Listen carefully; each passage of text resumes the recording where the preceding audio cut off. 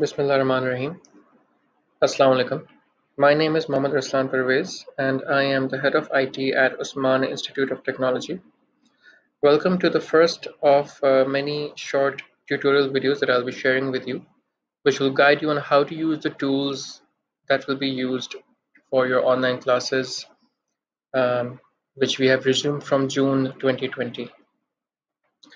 So firstly, in this video, we'll be discussing how to access your Microsoft Teams account and the different versions that are available for you to use.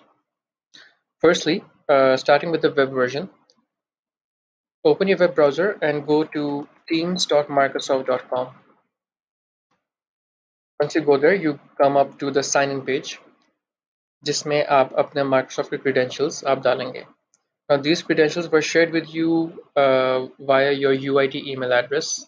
आपने जब registration अपनी complete कर दी होगी तो आपके पास credentials आए होंगे. The credential would look something like this. It would be your username, that's your roll number followed by uitu.edu.pk, not to be confused with your UIT email address, which is at uit.edu. This one is uitu.edu.pk. Ensure that you enter your Microsoft credentials and not your UIT email address over here. इसके बाद अपना हम password डालेंगे UIT का password and it asks if you want to stay signed in. I would recommend if you're using a shared PC, click no.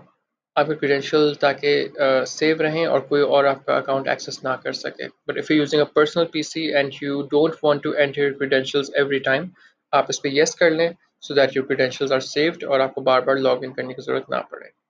In this video, I'll be selecting no, just for the sake of it. Okay, this comes up to one of the errors that you may encounter when you log in. जैसा आपने देखा यहाँ पे एक आ रहा है bad request. Nothing to worry about. All you need to do is click back to go to the previous screen and click back again. Once you do that, it will continue with the sign-in process. It's a small bug with Microsoft Teams which they will resolve, like it doesn't stop you from logging into your account. Now, this is your Microsoft Teams interface. We'll be discussing the interface in detail in the next video, but in this one, I would need to show you this little button over here, which is download the desktop app. इसको click करने से आपके PC में एक exe file जो है वो download हो जाएगी एंड उसको रन करने से आप Microsoft Teams के जो डेस्कटॉप क्लाइंट है उसको आप यूज़ कर सकेंगे. Now HEC has recommended to use the desktop version compared to the web version because it is apparently more stable और उसको जो है वो उसमें features जो हैं वो comparatively ज़्यादा हैं. Not that that I've observed many features, like it's recommended. Besides your web version and your desktop version, you also have your iOS and Android version as well.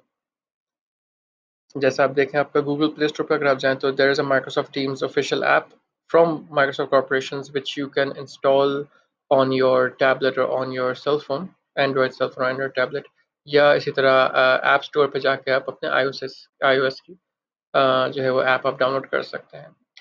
I would recommend not to use your Android or iOS app that much because आप उसको messaging के लिए और for updates के लिए आप use कर सकते हैं. But if you want to submit assignments, if you want to attend classes, you can do it in the app, but due to the small screen size, we recommend that you use the desktop or the web version. Well, that's it for this video. In the next video, we'll be looking into details of the interface of Microsoft Teams, and we'll go from there. Thank you for your time and stay tuned.